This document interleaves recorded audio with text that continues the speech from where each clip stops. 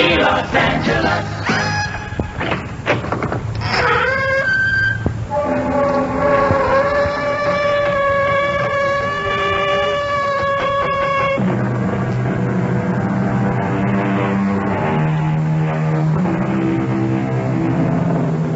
Come in.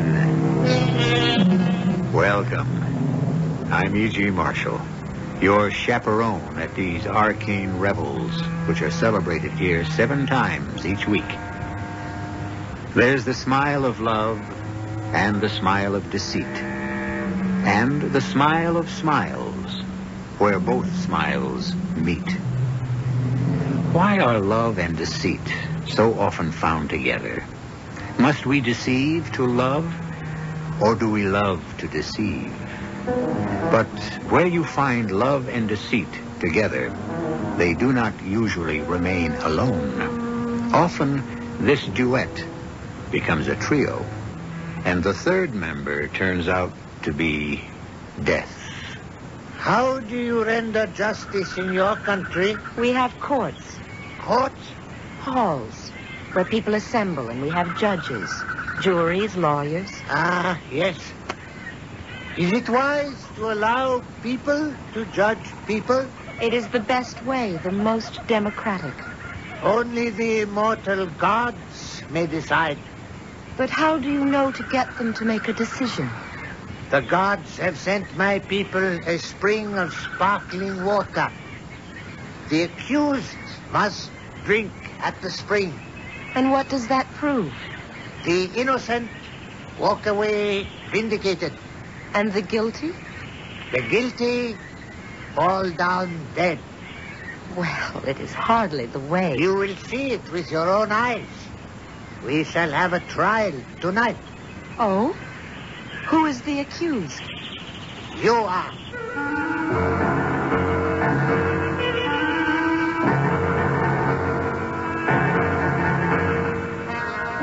Our mystery drama, The Smile of Deceit, was written especially for the Mystery Theater by Sam Dan and stars Jennifer Harmon. The poet tells us that nothing succeeds like success.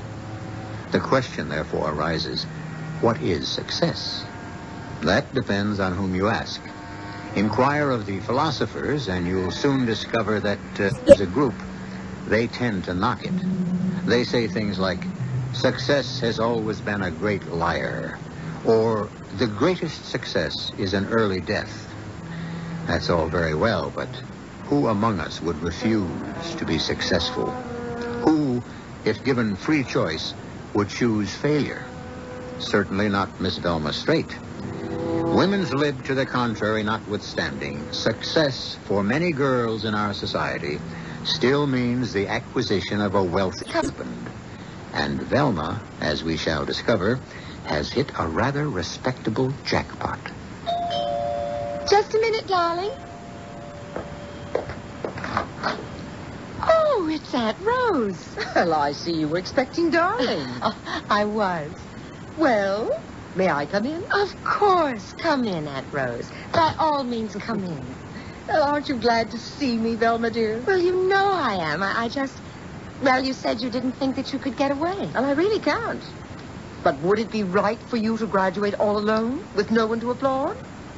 Besides, you said you're engaged, so I just had to. Come down and see if you approve. Oh, I shall approve. I know how I raise my little girl. I'm sure you chose a wonderful man. Oh, he is, Aunt Rose. Absolutely wonderful. Well, tell me all about him. Well, his name is Robert Morris Hastings III. Oh, that sounds impressive. Is he at school here? Oh, yes. And is he graduating too? Oh, no. He's on the faculty. An instructor? A professor. Oh, that's marvelous. Dear, I wouldn't dare to suggest this. It's so presumptuous to advise the young, but I'd hope you'd choose a mature man. And I did. Oh, the young men today seem so unsettled, so uncertain. An older man is so much safer, so much more secure, and in many ways more romantic. Now tell me everything about Robert Morris Hastings III. Well, you shall meet him in exactly 1 minute. Oh, I will. He promised to stop in and say hello on his way to the faculty assembly. He said he'd ring the bell at 11 o'clock, and he is the soul of promptness. Well, that's an excellent quality and a sign of good character. What does he teach? Anthropology. Oh, dearest, I am so happy for you. To be the wife of a professor. To live in the intellectually stimulating atmosphere of a university. Oh, well, we won't live here, Aunt Rose. Robert's resigning his post. He is? We're going out into the field. Robert's specialty is in psychic phenomena among primitive peoples. It's fascinating how the mind can be manipulated to produce, well, almost anything. Even death. Anyhow, starting next month, it'll be deserts and jungles. Well, will you look at the clock? 11 exactly. Robert, darling, come in. I can only pause for a moment, my dear. Darling, the most wonderful human being in all the world is here to give us our blessing. Aunt Rose, this is Robert. Robert, Mrs. Maynard Gardner.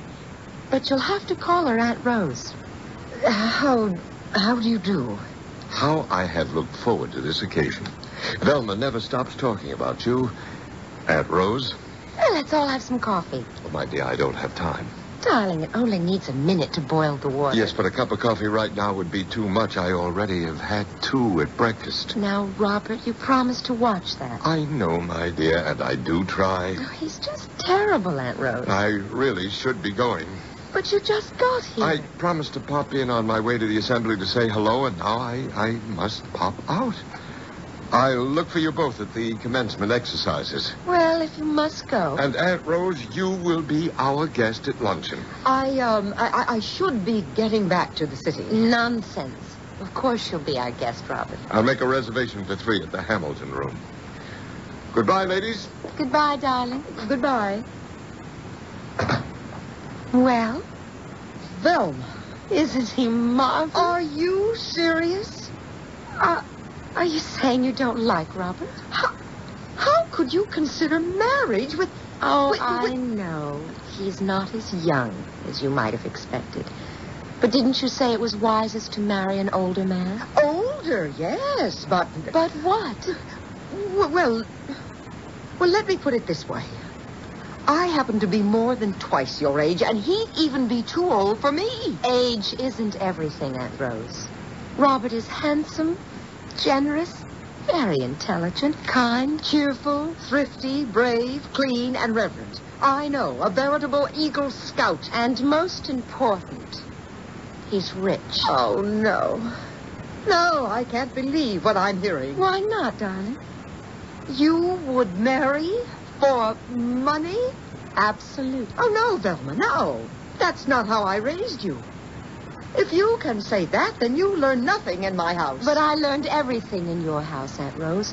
I learned how important money can be because I saw what can happen to girls who marry for love and love alone, the way you did.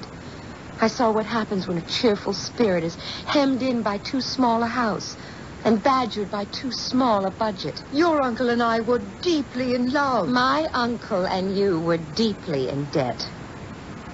Velma, what happened to that idealistic young girl who went off to college 4 years ago? I grew up. Giddy, romantic love is a peculiarly American myth. Oh, really? It's because we're still a very young country.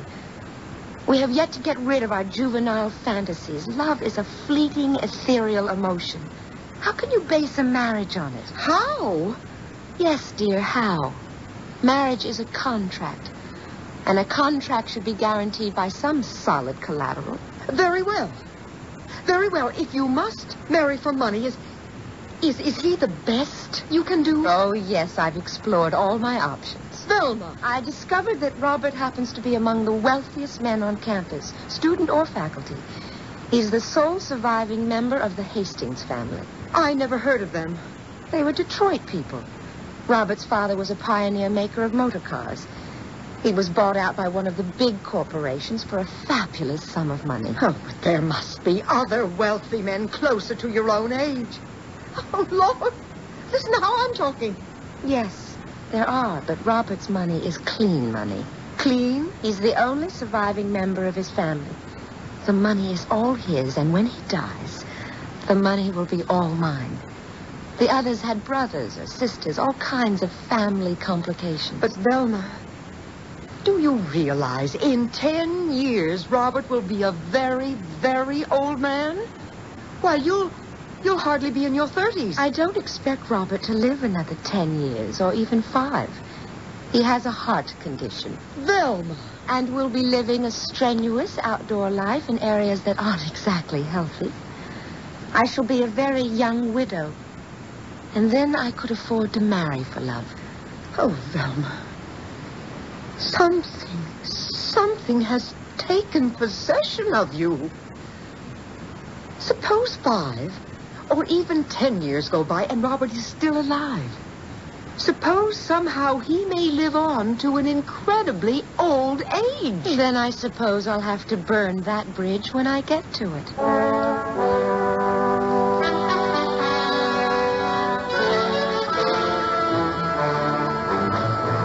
Ah, there you are, Aunt Rose. Have you been waiting long? No. Were you able to see Velma at the commencement exercises? Yes. She looks stunning. Don't you agree? I agree. Why do you disapprove of me? The fact that you would have to ask such a question would indicate that you couldn't possibly understand my answer. Well, why not answer anyhow? Well, first and foremost, this dramatic disparity in your ages. Why should it bother you? Because Velma is being cheated out of a young and vigorous husband. Evidently, that doesn't bother Velma. It will. Why do you suppose she wants to marry you? For my money. You're shocked. Why? I never heard of anything so cold-blooded, so practical. If money is so important to her, why shouldn't she marry for it? She loves me. She loves me for the security I can give her. Why do you want to marry Velma? Well, because I love her. No. You must let me finish. I love her for the beauty and the freshness she brings into my life. Oh, it goes against all logic, all reason. I don't know what you did. Perhaps centuries ago it might have been called witchcraft. Such a statement is beneath you, Aunt Rose. But I cannot explain it any other way. Only ignorant people explain away what they can't understand by witchcraft. Not everyone has your values, your attitudes, your perspective on life. You're a clever man, a convincing man. But I can't be had. I insist. You must have cast a spell over Velma. How can you be sure Velma hasn't cast a spell over me? Well, I can't be sure of anything anymore. Aunt Rose, Robert. Oh, there was such a crowd. Sorry I kept you waiting. No, I'm not. I wanted you to get to know each other. Aunt Rose, isn't he just marvelous? Tell me, Aunt Rose, what do you say now? Bless you, my children.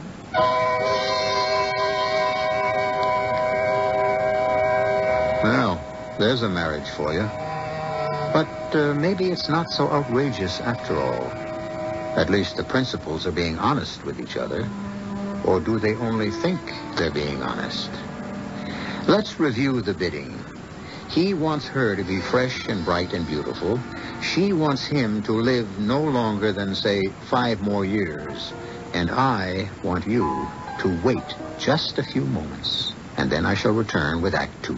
What is the best basis for a marriage? The question has intrigued the sages since the original introduction of men and women. It would appear, however, that the best basis is the one that works best for the individuals concerned. You have already met Professor and Mrs. Hastings, Velma and Robert, May and December. Since each had what the other wanted, shouldn't they be able to look forward to a successful marriage? It all goes back to what I said at the very beginning. What do you mean by success? Well, here's Aunt Rose to bring us up to date. And so they were married. And they left immediately on a combined honeymoon and field trip to study the customs of a remote tribe in the Amazon. At first, Velma wrote often. But a year went by, then 2, 3, 4, even 5. And her letters became more and more infrequent and less informative. And then, for a while, I didn't hear from her at all. And then one day, I received a strange, frightening letter from Brazil. Dearest Aunt Rose, save me. Please save me. You must save me. Perhaps it is my fault. But I don't want to die. No, I must be calm. I will tell you everything. Even the part that makes me look bad. You're my only hope. You must save me. You were right. Oh, how right. It's 5 years. I've been married 5 years. I can't stand it any longer. I can't. What are they banging on those things for? It's a very interesting ceremony, my dear. I'm sure. It's called the test of the bitter water. Sounds fascinating. Are you all right? I'm fine. Are you sure? Damn it, I said I was all right. You want me to write it down and get it notarized? Obviously, something is the matter. Why can't we go home? My work is here. Why can't I go home? Home is wherever our work takes us. It's your work. Why do I have to be here? Because a wife's place is with her husband. Now, come on, we'll be late for the ceremony. Chief Araya will be insulted if we don't attend. Please convey my regrets. I have a headache. My dear, we are the honored guests. It would be an insult, and I need the chief's goodwill. That's too bad. I'm afraid it is. If I tell him you have a headache, he'll send his favorite medicine man to cure you. And that might be quite painful. And so I went with Robert. I had no desire to be sewn into a pigskin and smoked for hours to drive the evil spirits from my head. The entire tribe, hundreds of men and women, were gathered about a rock, from which there flowed a spring of sparkling water. All eyes were on a woman who stood alone near the spring. A woman who seemed transfixed by terror. Finally, the drums increased in intensity, and Chief Araya himself, a tall, imposing man with steel blue eyes and stark white hair, stepped forward. Let the drums be silent. What is he going to do? He's going to make her drink some spring water from that silver cup. Why is she so frightened? Well, she's afraid the water will kill her.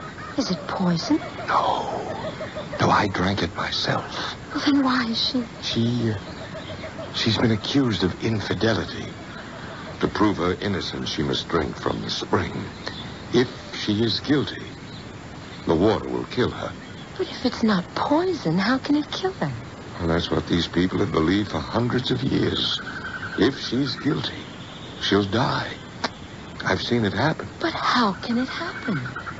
That's what we're here to study. Well, suppose she refuses to drink. That's an admission of guilt. She'd be stoned to death. Marva, daughter of Reina, wife of Corey, step forward. I accuse you of infidelity. I accuse you of disgracing your family, shaming your husband, and soiling the honor of this tribe. Do I speak truly? No, I... Shall you then submit to the test of the bitter water? Will you drink the bitter water? Please believe me. Why do you avoid the test? The water is pure. See, I drink. See, my wife drinks. See, your own mother drinks. The water is pure, but only for the pure of heart. What have you to fear if you are a virtuous woman. I'm innocent. Innocent. I swear to you, I am innocent. Then drink. Take the cup. Take it in your own 2 hands. Raise it to your lips. Drink.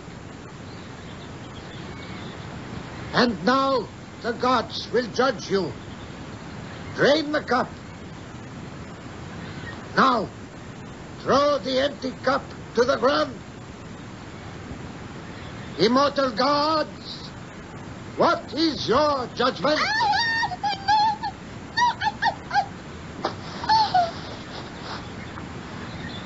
The gods have spoken.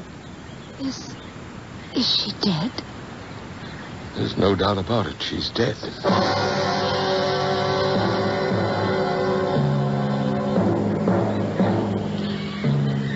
What do you mean I can't wear pants? I didn't say you can't. Well, what did you say? I only said Chief Araya thinks that they're immodest. Immodest? Why, the women in his tribe run around practically naked. It's remarkable how modesty is culturally determined. In our civilization, a woman is immodest if she exposes her body. And here a woman is immodest if she conceals it. This Chief Araya of yours is becoming a pet peeve of mine. Well, he's a stern moralist, almost in the mold of an Old Testament prophet. Now, how would you like to drive the Jeep to Porto Sao Diego? What for? The Institute is sending me an assistant.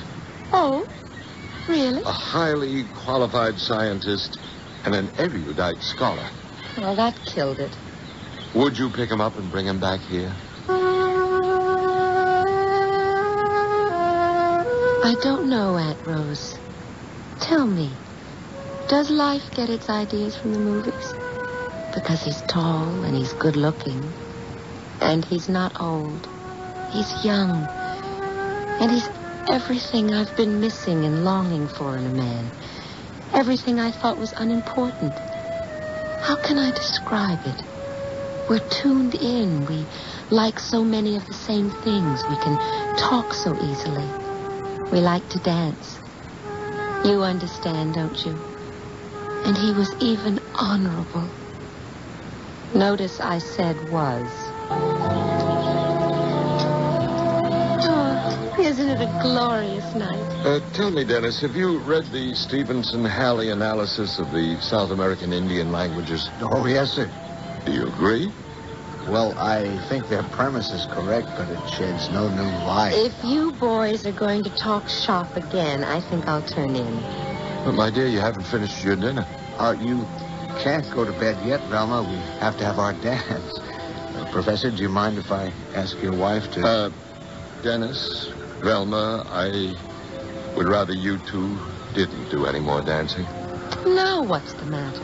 Well, it seems that this kind of thing is shocking to the natives. You can't be serious. Chief Araya spoke to me about it. Dennis, you understand.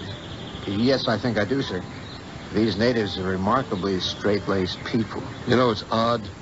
Our culture sees the savage as free and unfettered. Actually, they're the prisoners of so many taboos. So am I.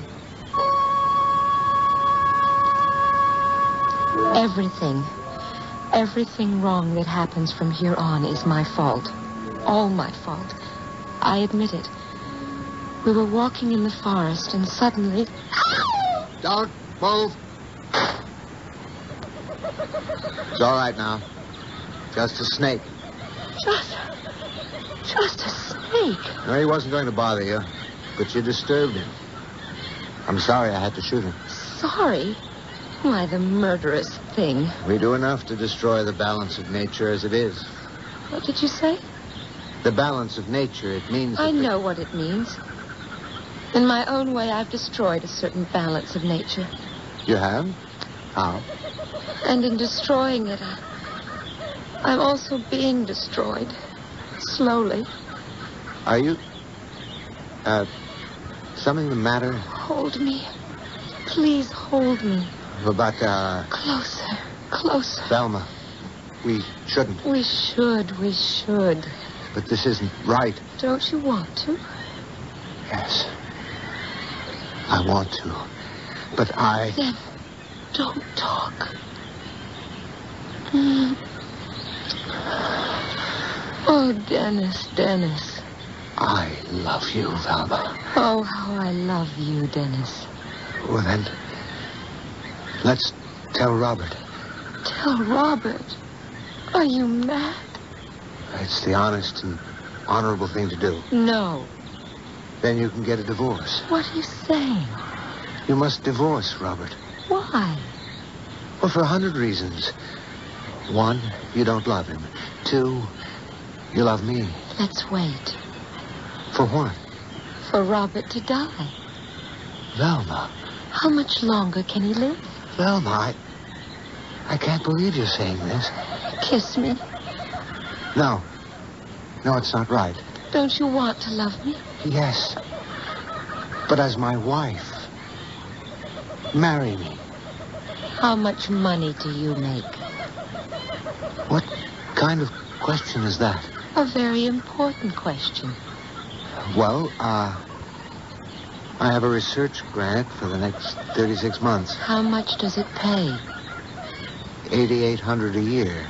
You can't be serious. Well, why is money so important? We won't starve. Robert has money. He has over $2 million. Think of it. $2 million. Oh, well, who cares? I care.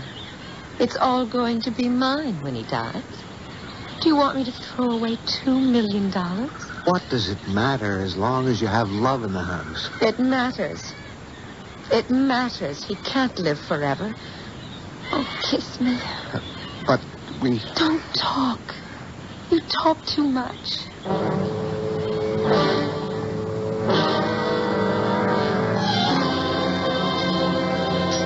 Darling, you're not eating. I'm not hungry. You want to go for a walk? Well, we can't go for a walk now. The whole camp will know. Oh, what's the difference? Robert's asleep. I think he's not well. Maybe we'll be free sooner than we think. I can't believe we're having this conversation. Robert is the best friend I have in all the world. He taught me everything I know. And how do I thank him? I betrayed him. That's an old-fashioned word, darling. Its meaning never changes. Let's tell Robert now. I can't. I won't. Then I will. I'll swear to him it's a lie. I'll swear you wanted to seduce me, and because I refused, you're trying to... Do you know, I think you would. And for you, I betrayed my best friend. I even betrayed myself. Dennis, don't look at me like that. No, Dennis. Please, no.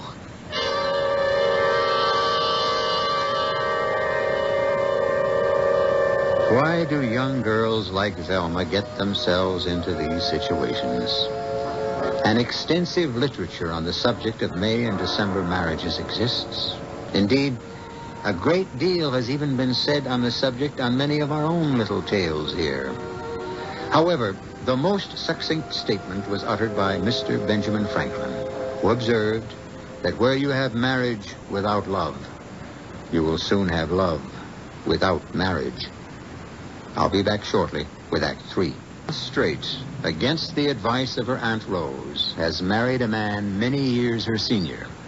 And way back in Act 1, practically all of you were predicting what was bound to happen. Well, why shouldn't it have happened? It's what usually happens in life, isn't it? The ancient Greeks called this kind of thing fate. And it happens to more people than you would think. Yes. I betrayed myself. Do you hear, Velma? I betrayed myself. Dennis, Robert, he will hear you. Oh, yes. Robert mustn't know. I don't feel well. Yes, Dennis, you don't look well. Maybe you better go back to your tent. Yeah, I'll do that. Do you want me to walk with you? No. There are things I have to think about. Think, Dennis. think about us. Oh, yes. I am thinking about us. Everything will be all right soon. Yes. Soon. Everything will be just fine. Good night, Velma.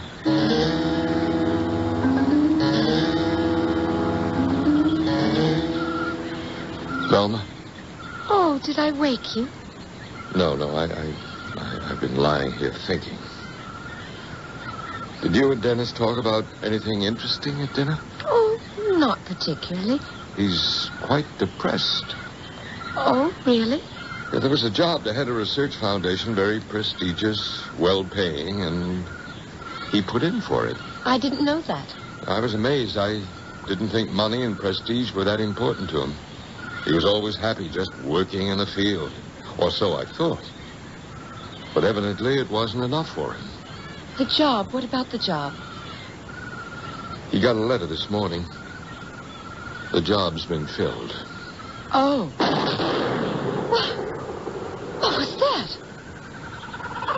That was a shot. Yes, Aunt Rose, it was a shot. And it came from Dennis's tent. Something said to me, don't go in there. Don't go in there. But Robert went in, and after a while, he came out. He's dead. But I suppose the rejection by the foundation is a little too much. oh, it's horrible. I'll have to report this to the authorities. I'd hate to say it was a suicide, but... Maybe it wasn't. My dear, I know you liked him as I did, and you want to protect his name, but it's obvious. You must come down here, Aunt Rose. You must. I have no one else in the world. Only you can save my life. Help me now. I'm enclosing money for an airline ticket. You take the plane to the city of Brasilia, and then a bus to Sao Diego at the edge of the jungle. And I'll meet you there with the jeep. You must come before the 25th of the month. Please, before the 25th. Because here's what's happened. The day after we buried poor Dennis, that horrible Chief Araya walked into the camp. Friend Robert? Chief Araya, sit. Join us for some refreshment. I am not permitted to eat and drink at your table. Is there a spirit here? An evil spirit. Powerful? A spirit of death. In whose body? Hers. My wife? I make the accusation. Of what? The most disgraceful of all crimes. Adultery. How dare you? Please, my dear. Please, my dear. This filthy, disgusting, heathen savage dares to slander me, and you say, please, my dear. Now, Chief, who makes this charge? I, Araya, chief of all the forest country, make the charge. It is my duty. What right do you have? It is my right. My duty. You live in my country. You live by my law. Friend Robert, I have come in peace. Go in peace. I live in peace. What What is this? What right does he have to accuse me my of... poor darling. The way you dressed to him it suggested a wanton woman. But And the fact that you danced with Dennis means to him that... There was never anything between Dennis and me. It's untrue. We're not talking about absolute truth. We're talking about the truth as he perceives it. And this means... What? It means you'll have to take the test of the bitter water. And if I refuse, shall I be stoned to death? Darling, if you refuse, I shall lose the friendship of the chief. That's too bad. Drink the water. And once and for all, you'll prove to the chief that you are a virtuous woman. I refuse. Come on, darling, what could happen to you? I won't. Do you hear me? But why? What could happen to you? What are you afraid of?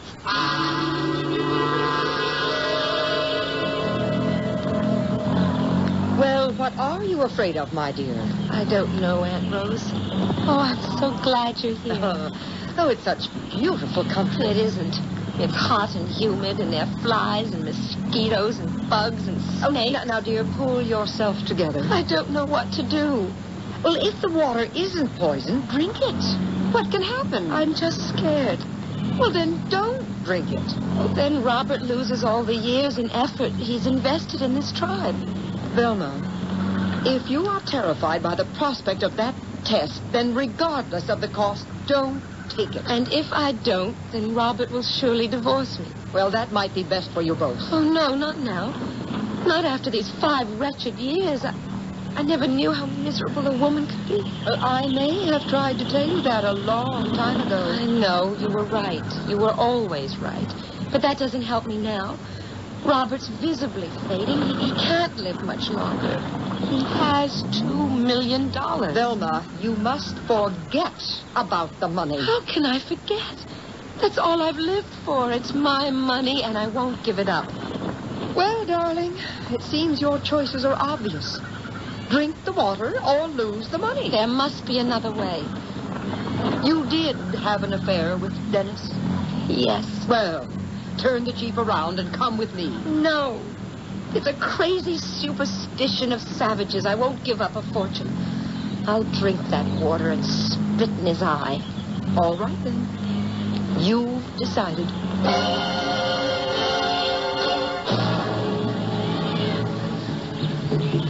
Thank you for seeing me, Chief Araya. You come in peace? Oh, yes, certainly. How may I serve you? You are a fine woman. Fine-looking woman. Thank you. My niece, Robert's wife, this test, it is to be tomorrow evening? Yes. Oh, it's very upsetting to her. Why? What is there to fear? She is innocent. Chief, she's not as strong as the women in your tribe. She comes from another world. You are a man of wisdom. You understand another world where customs are different. A world where women may commit adultery? No. Even your world says no. Even missionaries from your world say your God says no. But she is very upset. Why? If she is innocent, what is there to fear?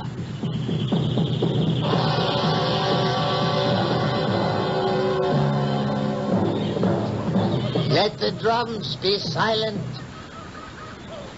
Velma, wife of Robert, I accuse you of infidelity. Do I speak truly? Answer him. No. Shall you then submit to the test of the bitter water? Yes.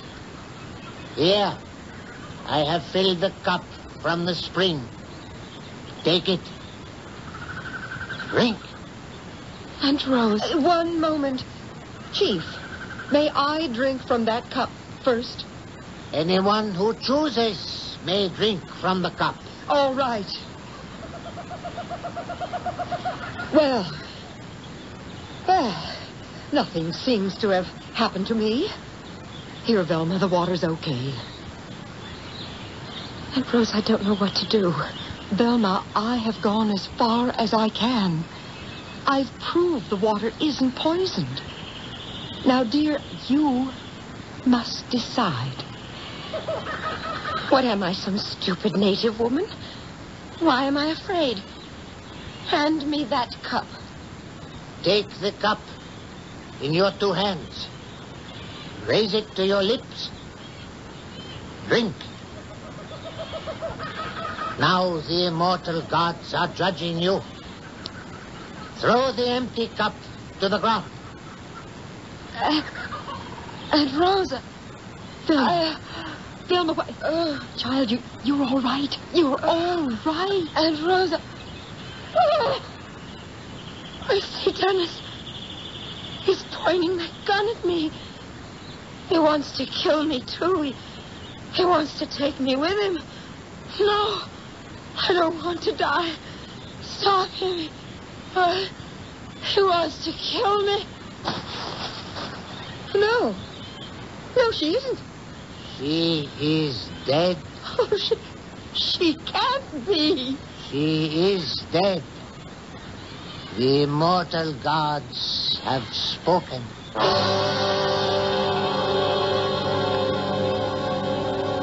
How do these things happen?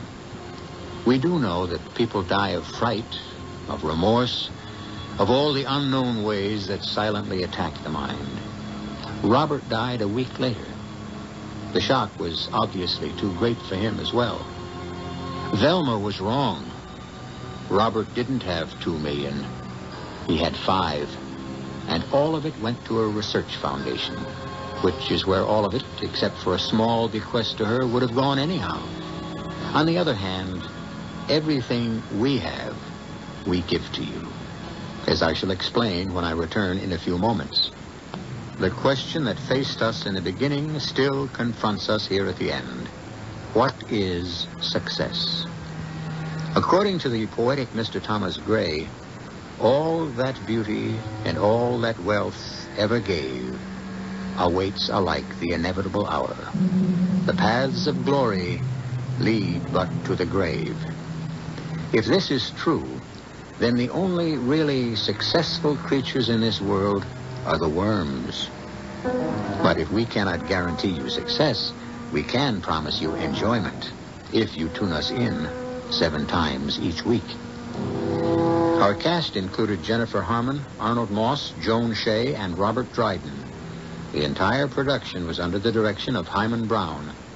I took my family to California on vacation. I need to carry a lot of cash because I taken along my Citibank Visa. Then, in the middle of the trip, I lost it.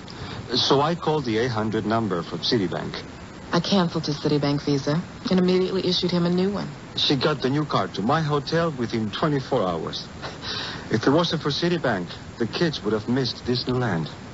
If you lose your visa and it isn't from Citibank, it could be a week before you get a new one. What if that's the week you were on vacation or had to travel for business? What are you going to do then? Well, if you lose your Citibank visa and it's an emergency, we'll get a new card to you in a day. That's right, 1 day. Just call our toll-free number. If you want service like this from your visa, get a Citibank Visa. Look for an application in the mail or in selected magazines, stores, and restaurants. Not just Visa, Citibank Visa. This is E.G. Marshall inviting you to return to our Mystery Theater for another adventure in the macabre. Until next time, pleasant dreams.